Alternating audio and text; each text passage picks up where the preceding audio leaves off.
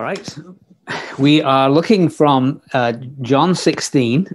We're going to read from verse 23, and we're going to read into chapter 17 and verse 5. And both these sections are going to have a common theme. And the common theme is prayer to the Father. And we're going to observe in verse 23 to 33 that the disciples are now told that they have this great privilege of being able to ask the Father, to speak directly to the Father. And then in chapter 17, the Lord Jesus speaks to his Father.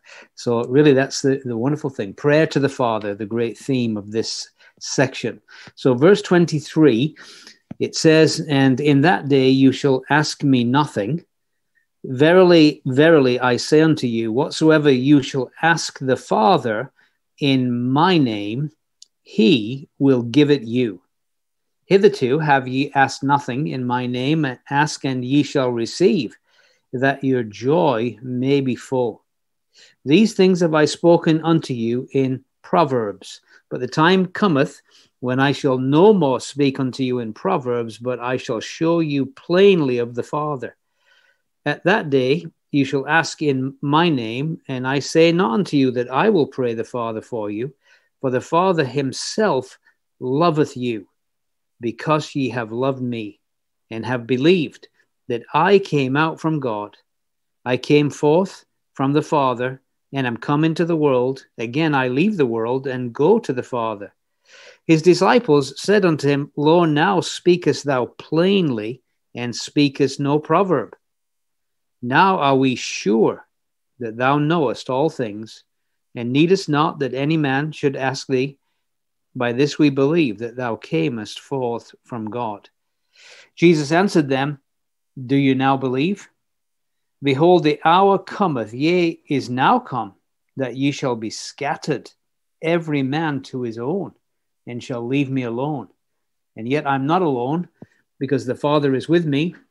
These things I have spoken unto you, that in me ye might have peace. In the world you shall have tribulation, but be of good cheer. I have overcome the world. These words spake Jesus, and lifted up his eyes to heaven, and said, Father, the hour is come.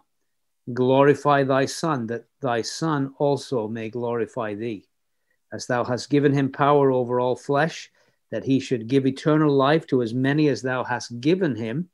And this is life eternal, that they might know thee, the only true God, in Jesus Christ, whom thou hast sent. I have glorified thee on the earth. I have finished the work which thou gavest me to do. And now, O Father, glorify thou me with thine own self, with the glory which I had with thee before the world was. And again, God will bless that reading from his precious word to us this evening. I think one of the things that we've been observing is that as we've looked at the Gospel of John, 12 chapters 1 through 12 have really been taken up with pretty much 3.5 years of the public ministry of the Lord Jesus.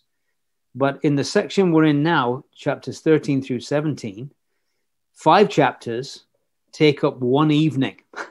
And so you get the sense of how important this one evening is and the information that's being conveyed. And we've said in many ways it's prep school. It's the Lord Jesus preparing them for his imminent absence. He's going to the cross. He's going to the tomb. He's going from there to the Father's right hand. And he's trying to prepare them for his absence, telling them some of the things that will happen. The world's hatred, telling them about the Comforter that will come, telling them about the fact that the Comforter will bring things to their remembrance. So there's just a lot of information that he has been conveying to them, very important information, preparing their hearts for what is to come, so that they're not in shock and they're not panicking in any way, and that they'll know that he is who he claimed to be, because all of these things he has told them ahead of time, things that are going to happen. So we'll notice in verse 23, it says, in that day shall ask me nothing. Now, again, I think it's important that just so we get the connection with what had gone before in the previous study, he has just talked to them about the the roller coaster experience that they were going to go through, the sadness, the sorrow at his crucifixion, followed by the joy that resurrection morning. And so if we just back up a little bit, just to get the context, in verse 21, he says, a woman, when she is in travail, hath sorrow, because her hour is come. But as soon as she is delivered of the child, she remembereth no more the anguish for the joy that a man is born into the world. And ye now therefore have sorrow, but I will see you again, and your heart shall rejoice, and your joy no man taketh from you. And in that day you shall ask me nothing. In other words, in that day of their joy, in a sense, a lot of their questions are going to be answered.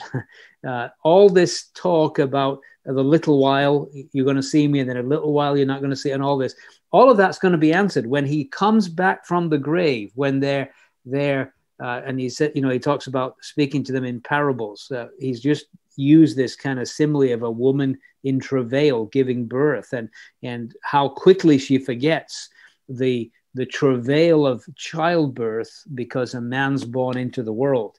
And so this is the picture that he is telling them, that in many ways, a lot of their questions, a lot of the things that they've been asking now about this a little while, all of these things are going to be clearly answered when he's risen from the dead. It's going to make perfect sense to them. It's like everything's going to fall into place. Everything will make sense. The penny will drop, as we often say, when that happens. So it says, in that day you shall ask me nothing, because it's just like everything will become crystal clear to them in his resurrection appearances. It will make sense to them, all that he has spoken to them up to now. And then he follows that, and he says, verily, verily, I say unto you, whatever you shall ask the Father in my name, he will give it to you. Now, I want to point out just the phrase ask, or the word ask. You'll notice that it's in verse 23. We've got it twice. That day you shall ask me nothing. Again, whatsoever you shall ask the Father in my name, he will give it to you. Verse 24, hitherto if you ask nothing in my name, ask and you shall receive, that your joy may be full. Verse 26, that day you shall ask in my name, and I say not to you that I will pray the Father for you. Now, obviously, it's a big feature of this section. And that word ask can be used in two different ways. It can be used in this way, ask as in asking a question. In other words, asking, and that's how it's used in verse 23. In that day you shall ask me nothing, because your questions are going to be answered. But there's another way that we use the word ask, and that is asking a favor, right? Asking a question, asking a favor. We in our language, we use it that way, right? Sometimes we use, I'm asking you something, I'm asking you a question. Another way I could use it is, I'm asking a favor from you. And so it's used in both ways in this chapter. And even in this verse, in verse 23, in that day you shall ask me nothing. There was, you won't be asking questions in that day, because it will make perfect sense to you, everything that I've said to you up to this point. But then he goes on and says, verily, verily, I say to you, whatever you shall ask, as in terms of a favor, that this is a prayer request, we might say, it says, whatsoever you shall ask the Father in my name, he will give it you. And so he's revealing to them this incredible privilege that is going to be theirs, that they will be able to ask the Father for anything in his name. Now, again, we've got to remember, now this is not a group of people asking because they're wanting the American dream or the Canadian dream. So it's not like, Lord, I really think it would be wonderful if you could give me a nice Ferrari. That's not the thought here, because don't forget, these men have left everything to follow him. And the whole context here is they're going to be his witnesses of his resurrection in a hostile world. So this is not asking with a covetous idea of, I want all this stuff. That's not in view at all. The idea is this.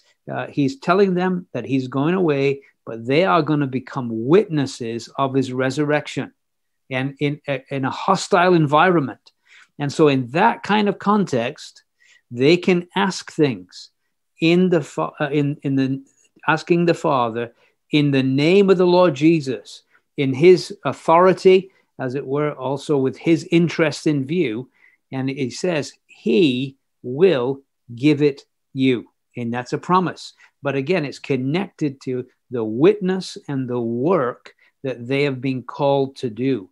It's not just a free shopping list of anything you want to make you happy in this world. It really is in connection with the work and the cause of the Lord Jesus Christ. And my wife and I are reading a very interesting book at the moment on prayer together. We like to do that occasionally. And so we read a chapter and then talk about it. And this book is called The Prayer Factor. And it was by a man who was a missionary in Eastern Europe in years gone by, and particularly behind the Iron Curtain. And he talked about being in Romania and the amazing revivals that occurred in Romania during the communist regime. And he said part of the reason was that the people of Romania knew how to lay hold of God in prayer. And they were praying, and they were praying for God to prepare the hearts of the unbelievers in a very specific way for the gospel campaign that he was going to hold, Sammy Tippett, there in Romania. And as they were praying, they gave one illustration of how the Lord answered their prayers. They're asking the Father in the name of the Lord Jesus. And so here's one of the most wonderful stories, really. But there was a man, he was a manager of a factory, and he came home from work. He was a communist, card carrying, the whole thing. But he came home from work, and he had this incredible sense that he needed to get cleaned up from work, get shaved, get dressed, because he was to go somewhere, but he had no idea where. But he just had this, I need to go home, get dressed, get shaved, get ready. And so here he was, sat in his home, no idea what's going to happen. And one of the believers was exercised to invite him to the gospel campaign. He went and knocked on his door, said, "Will you come and hear this speaker from America?"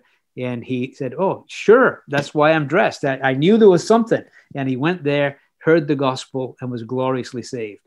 And he said, you could multiply those kind of stories because the people knew how to ask the Father in Christ's name in connection to his honor, to his work, to the saving of souls, and amazing things resulted. And so he tells us, whatsoever you shall ask the Father in my name, he will give it you.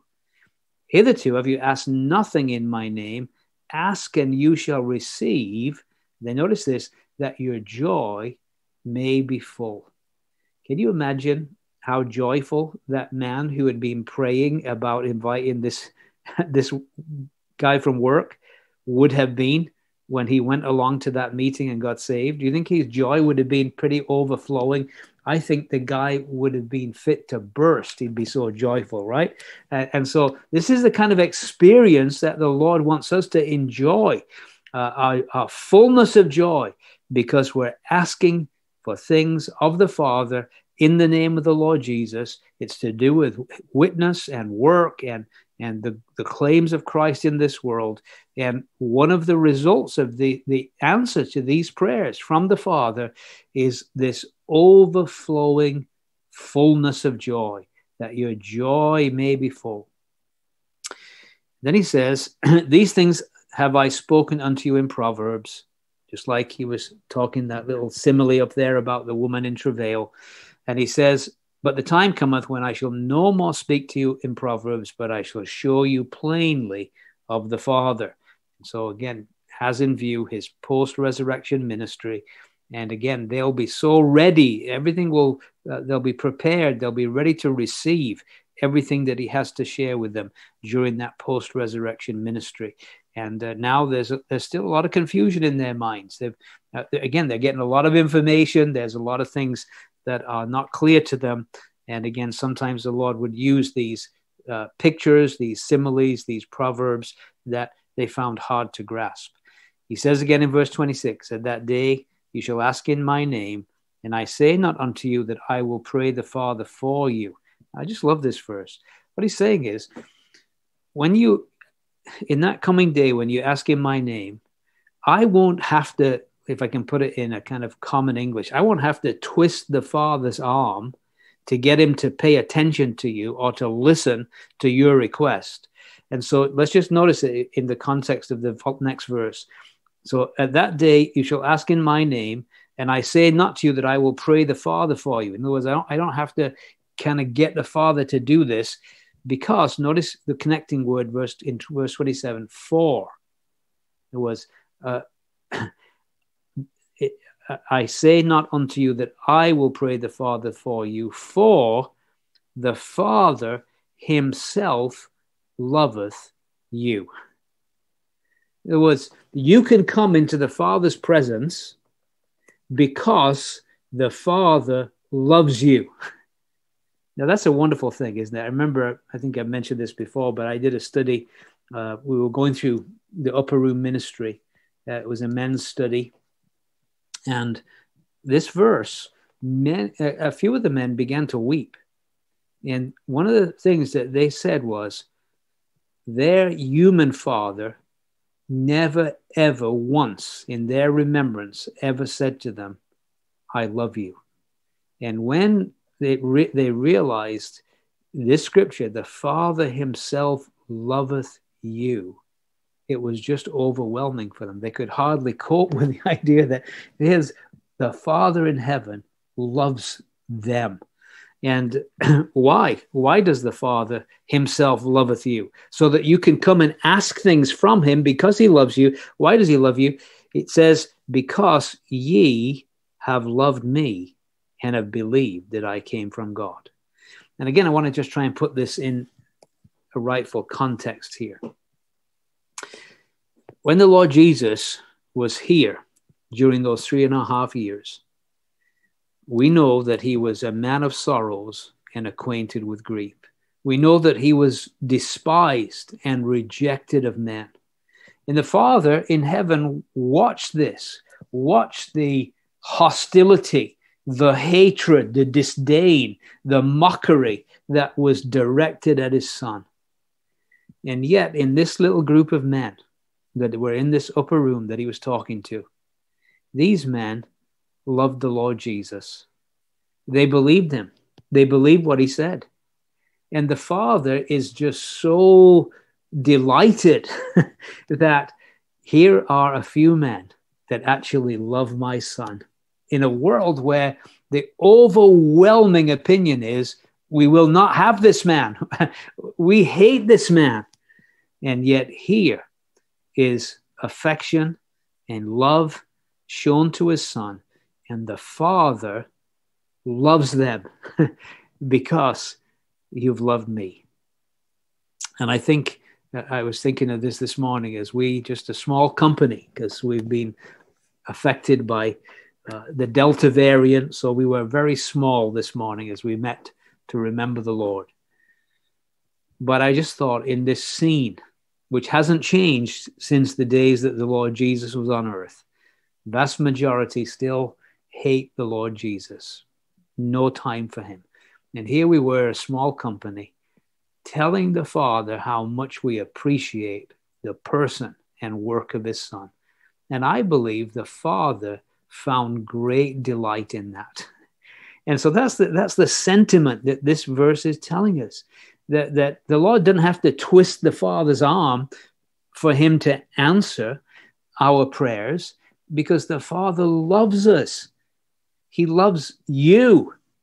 Isn't that wonderful? He loves you, and the Father himself loveth you, because you have loved me and have believed that I came out from God. I came forth from the Father and am come into the world. Again, I leave the world and go to the Father. And again, this teaching that the Lord Jesus has repeated over and over and over again in the Gospel of John was that he was the one that had come down from heaven. And it was this teaching that had caused such hostility from the religious hierarchy, because they would say, well, this is Joseph's son. Even questioning the legitimacy of his birth. All of these things, they would emphasize those things, and they couldn't accept his claims that he was the one that came down. And just to remind us of this emphasis in John's gospel that has been all the way through, that he was the one that had come from the Father. John 1:14, the Word was made flesh and dwelt amongst us. We beheld his glory, the glory of the only begotten of the Father, full of grace and truth. And so this idea of the Word made flesh, dwelling among us, coming from the Father, the Word that was with God and was God. John 3:31. He that cometh from above is above all. He that is of the earth is earthly, and speaketh of the earth. He that cometh from heaven is above all. Again, speaking clearly of the Lord Jesus Christ. John chapter 6, that controversial sermon that caused many, even those that were so-called disciples, to go their away from him and abandon him. And why was it? What was the big emphasis? Verse 50, this is the bread which cometh down from heaven, that a man may eat thereof and not die. John 6:51, I am the living bread which came down from heaven. If any man eat of this bread, he shall live forever. The bread that I will give is my flesh, which I will give for the life of the world. And so over and over again in the Gospel of John, we've seen this emphasis that the Lord Jesus has given, that he is the one who came down from heaven. He's that eternal Son who was in the bosom of the Father, who has now come down and manifested the Father to us. And that was the kind of flashpoint. They hated his claim. They thought it was a blasphemous claim that he came down from heaven. And so he says again, you believe that I came out from God. I came forth from the Father, am come into the world. Again, I leave the world and go to the Father. His disciples said to him, Lo, now speakest thou plainly, and speakest no proverb. Now are we sure that thou knowest all things, and needest not that any man should ask thee. By this we believe that thou camest forth from God. So again, they're reaffirming, we do believe that you're the Lord from heaven. We believe that. And what, again, a great confession.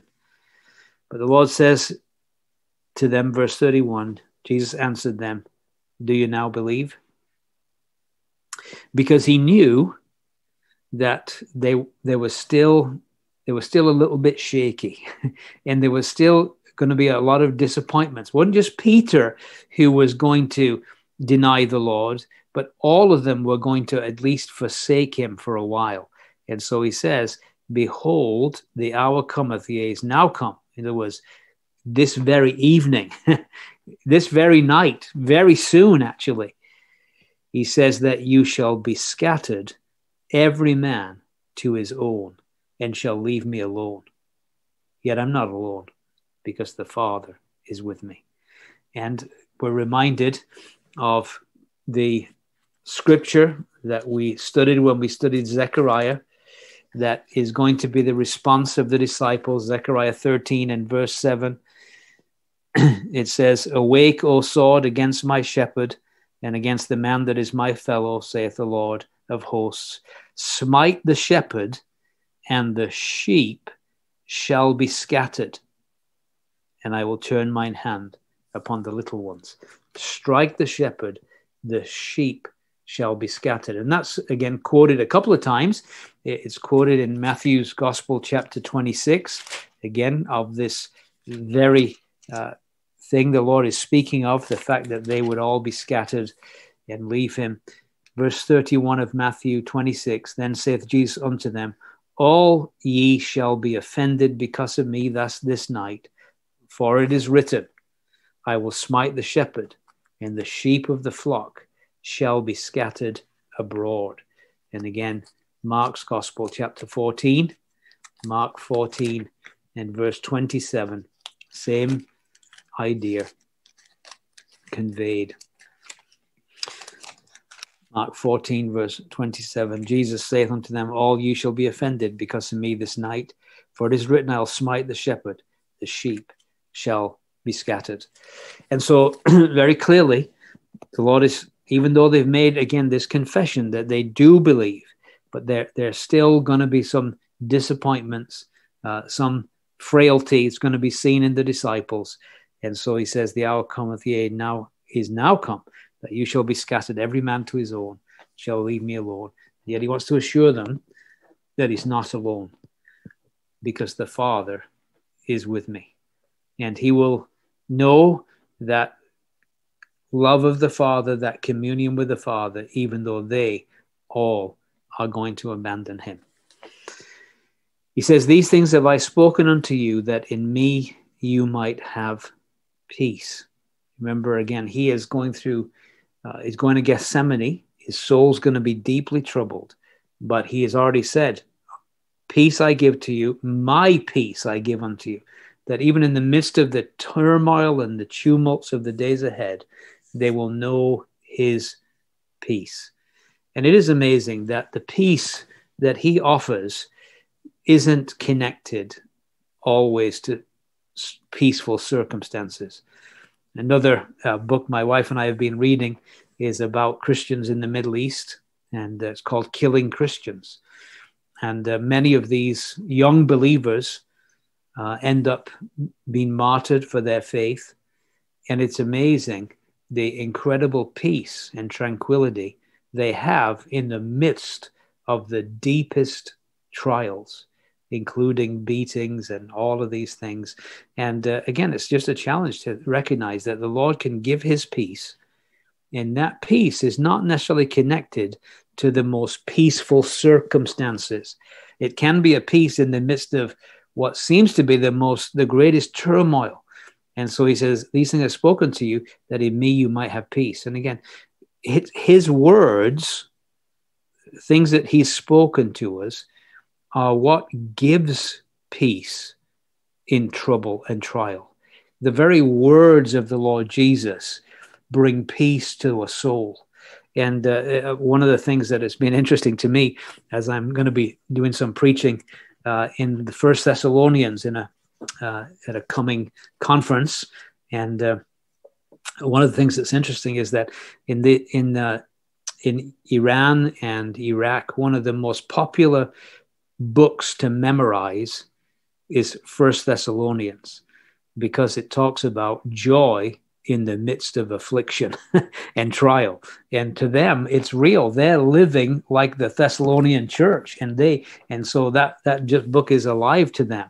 And so again, we can have that peace, and it's his words that bring peace to our souls, even in the midst of deepest trials. These things I've spoken to you, that in me you might have peace.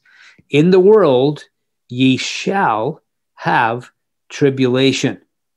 Again, we're assured of that. Those that live godly in Christ Jesus shall suffer persecution or tribulation. It's a guarantee.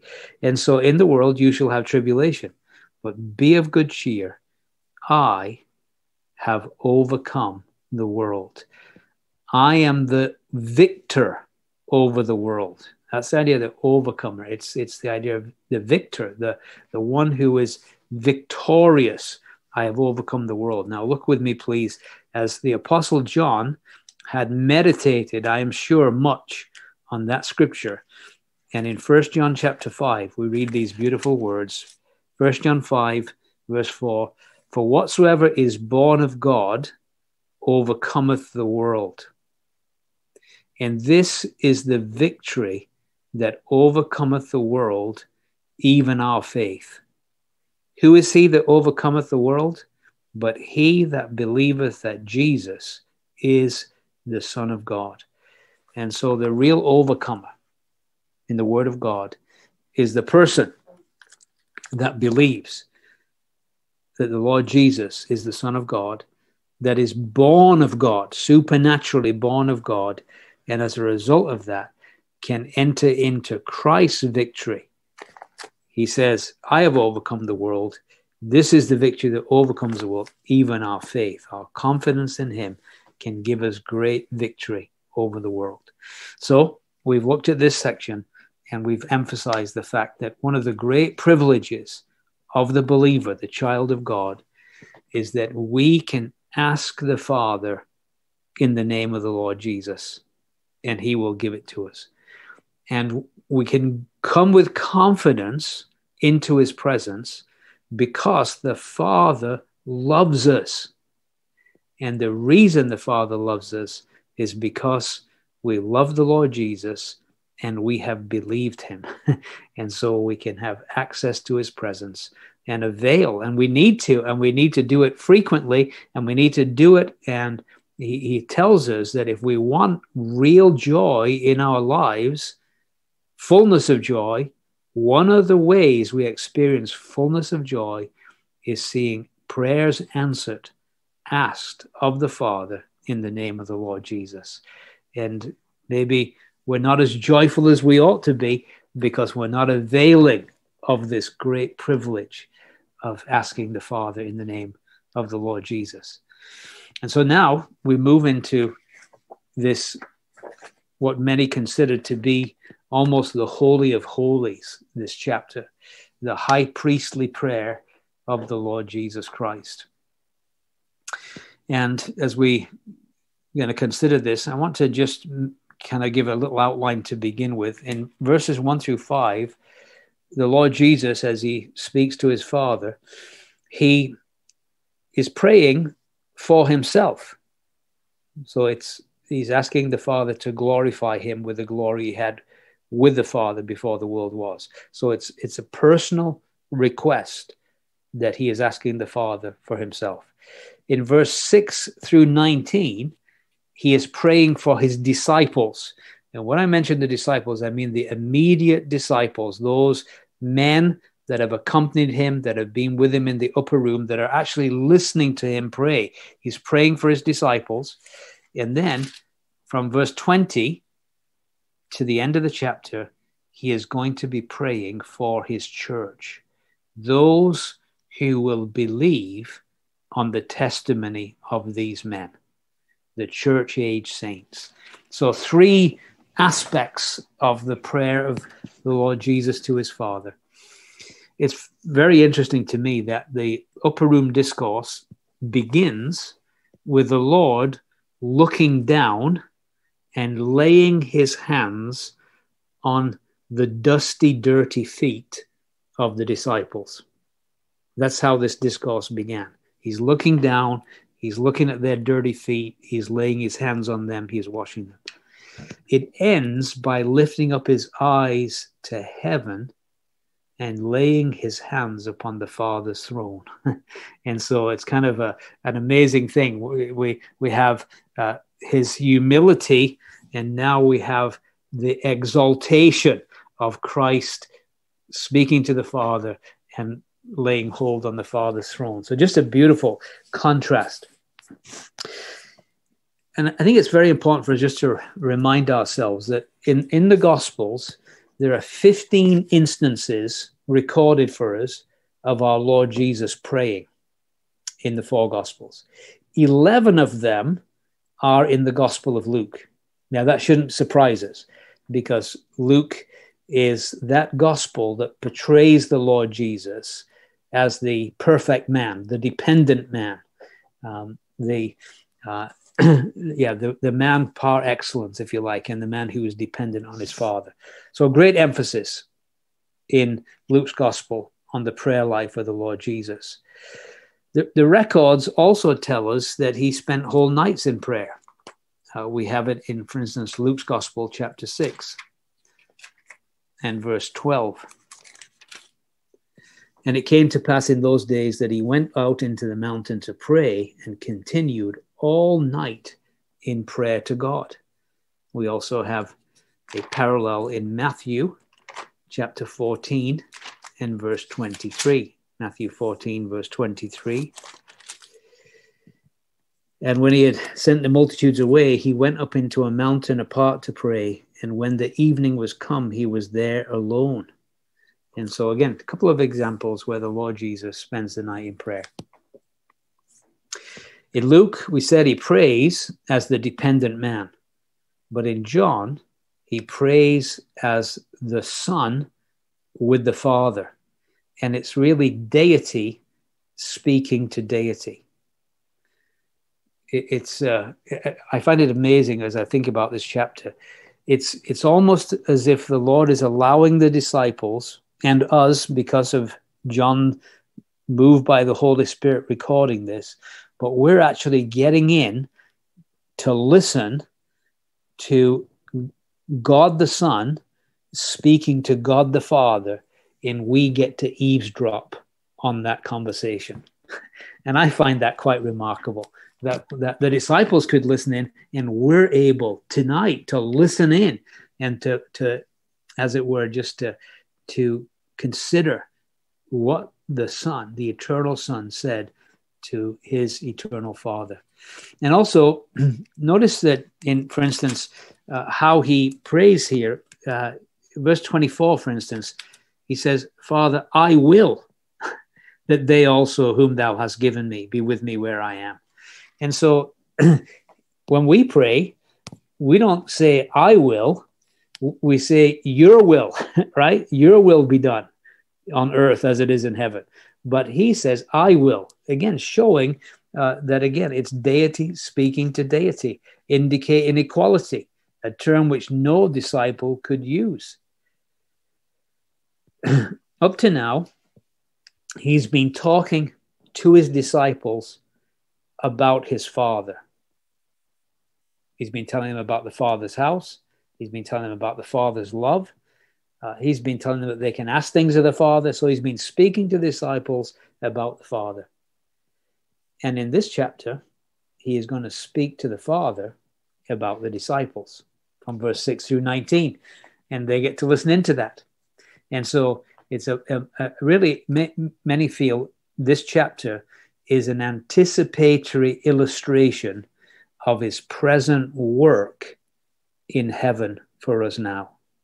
Just as he was speaking to the Father about his disciples here in this instant, right now, he ever lives to make intercession for us. And he is there as our high priest and as our advocate in the very presence of God for us. And so what a wonderful thing it is. And so we have this privilege of listening in and hearing the Son open his heart to his Father. So it says, these words spake Jesus and lifted up his eyes to heaven. Some have suggested very eloquently, the heavenly gaze. He lifted up his eyes to heaven. And he said, Father, the hour is come. Glorify thy Son, that thy Son also may glorify thee. So he is asking the Father to glorify the Son, but at the same time that the Son is glorified, the Father is glorified. Now, I want to just remind us in chapter 16 and verse 14, notice it says, he shall glorify me. That's the Holy Spirit will glorify the Son. And here we have the Father being asked to glorify the Son, and the Son also glorifying the Father. And so you get this idea that within the Godhead, there's this mutual glorifying of each other.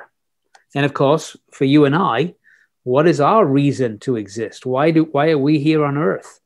Well, to glorify him, right? That's why we were created. We are created for the express purpose of glorifying God. And whatever we do, Paul would say to the Corinthians, whether we eat or drink, we're to do it all to the glory of God. And so it should really grip us. But he wants to be glorified for the express purpose that it in turn will glorify the Father. And so I guess we could say that one of the greatest motivations in Scripture is the glory of God. It really is. It's a massive topic. Psalm 115, a verse that I'm sure we know well, but it's a delightful verse. It says, not unto us, O Lord, not unto us, but unto thy name give glory, for thy mercy and for thy truth's sake. That our desire is that all glory should go to his name. not to us. To God be the glory, great things he has done. It should be always to him. So whatever we do should be for his glory. And yet the Son asking that he might be glorified. That's an amazing statement in itself, because we read in Isaiah's prophecy that God is jealous of his glory and will not share it with anyone. And yet the Son says, Father, glorify me. So again, it's another one of these proofs of the deity of Christ, that he would ask to be glorified, knowing that if the Son is glorified, it would also glorify the Father. And of course, it has in view the glory of the cross. The Son would be indeed glorified by his work on the cross. And that would also, in turn, glorify the Father, make him look good, because it reveals all of the Father's attributes, his holiness, his justice, his righteousness, his mercy, his grace. Everything is seen at the cross. And so the cross work of the Lord Jesus is that place where the Son is glorified and where the Father is glorified in every sense of the word. And so he says, Father, the hour is come, glorify thy Son. And then he says, as thou hast given him power over all flesh, that he should give eternal life to as many as thou hast given him. Now, I've got to think about this for a moment, because there are some people that say that before the world was, the Father had decided that he would give so many who were the elect ones to the Son, and they were going to get saved, and no more, no less. It was like this deal done before the world began. And they would quote verses like this: as thou hast given him power over all flesh, that he should give eternal life to as many as thou hast given him, as if it's some limited number that's in view that he has been given. Now, again, I want us to look, because context is absolutely crucial to understanding the word of God. And this phrase, thou hast given him, is used several times in this passage. And it's quite clearly referring specifically to the disciples who are listening into this prayer. Let me prove it to you. Verse 6, I have manifested thy name unto the men which thou gavest me out of the world. Thine they were, and thou gavest them me, and they have kept thy word. Verse 12, while I was with them in the world, I kept them in thy name. Those that thou gavest me I have kept, and none of them is lost, but the son of perdition, that the scripture might be fulfilled. So you get what we're saying here in the context. The ones that the Father had given to the Son were the 12. That's who they were.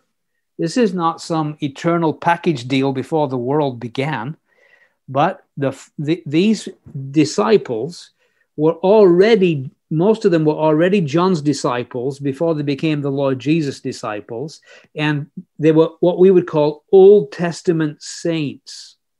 Okay, that's what they were, what we would call Old Testament saints.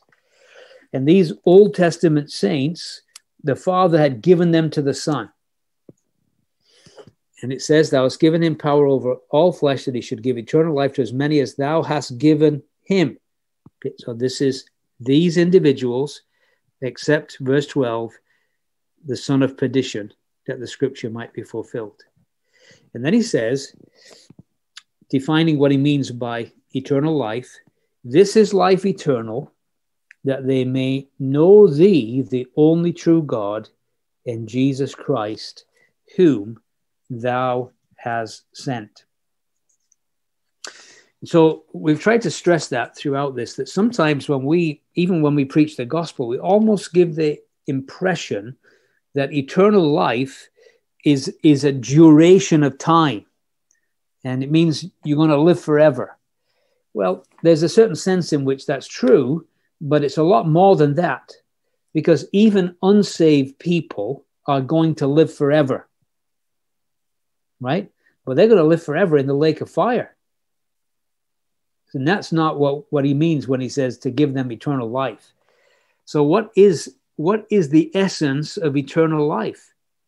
He says, this is life eternal, that they might know thee, the only true God, and Jesus Christ, whom thou hast sent.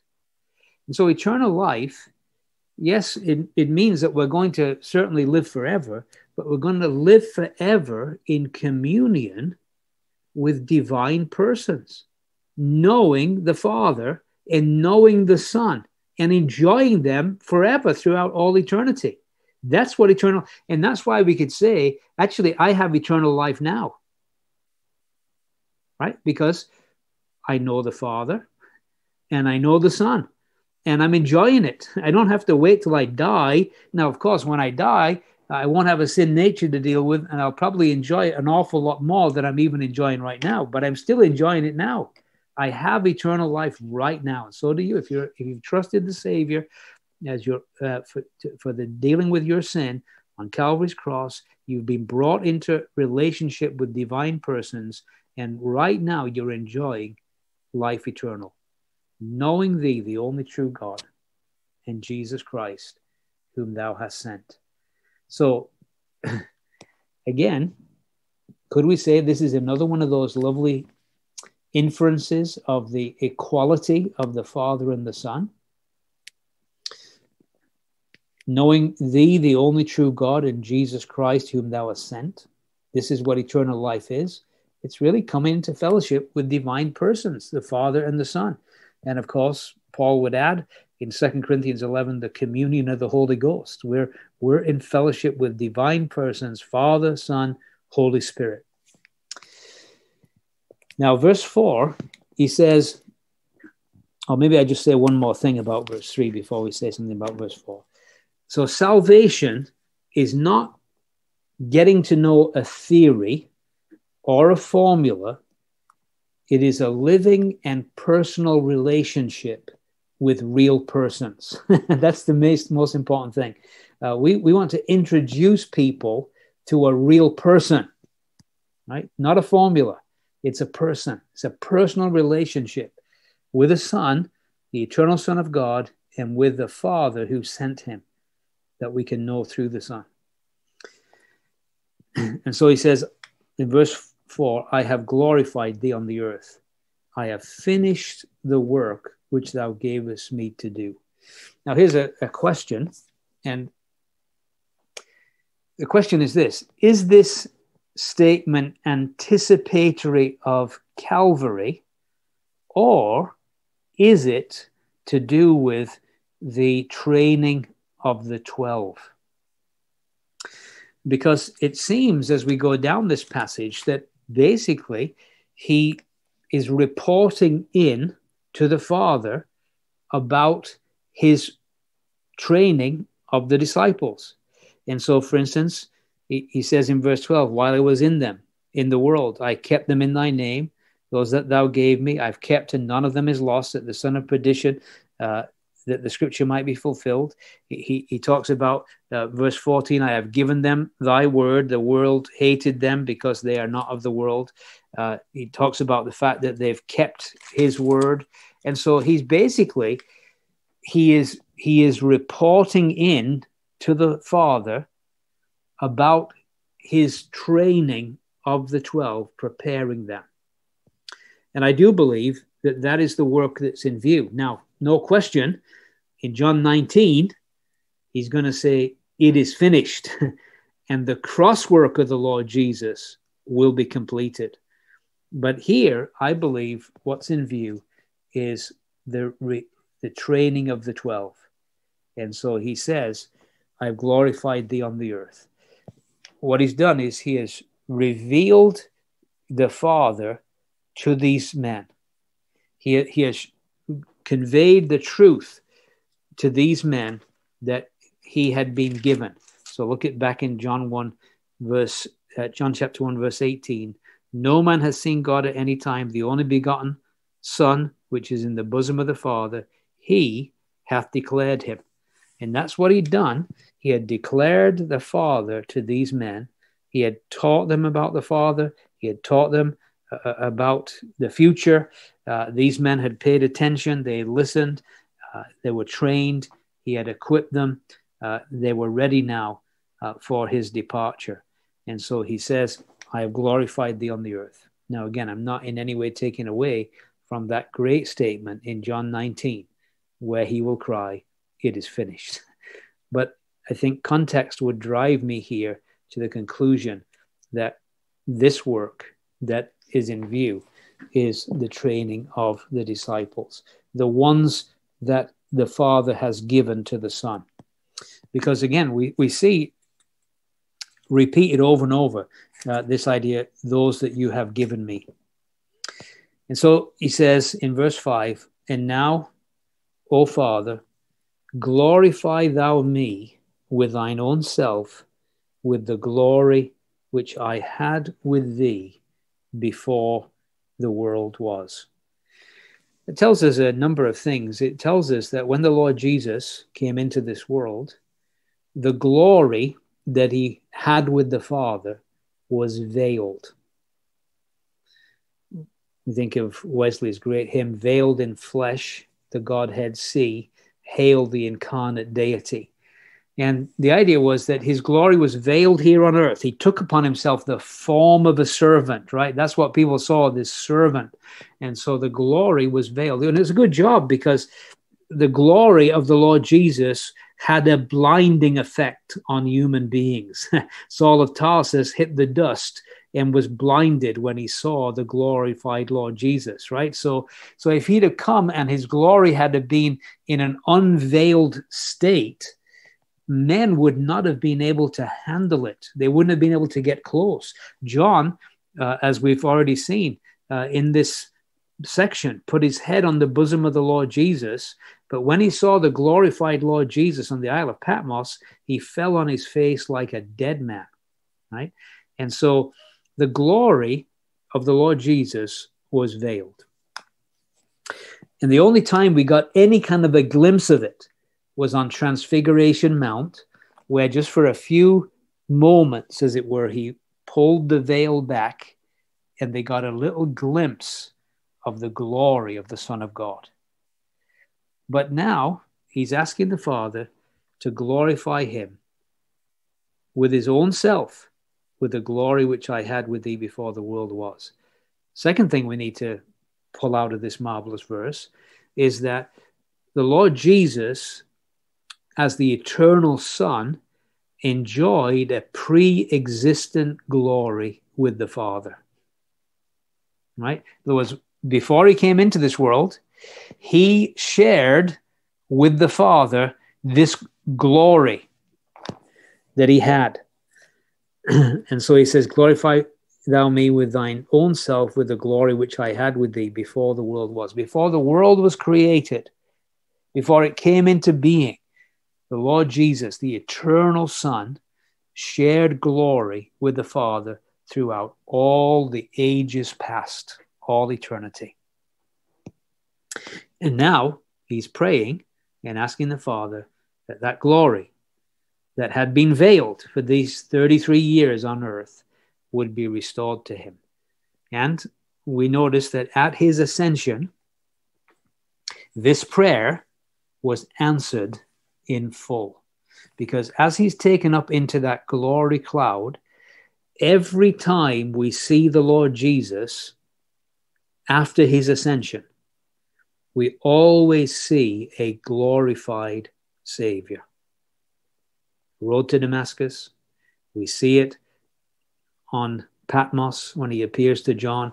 When he comes back to the earth, every eye will see his glory, right? He's coming back in his resplendent glory.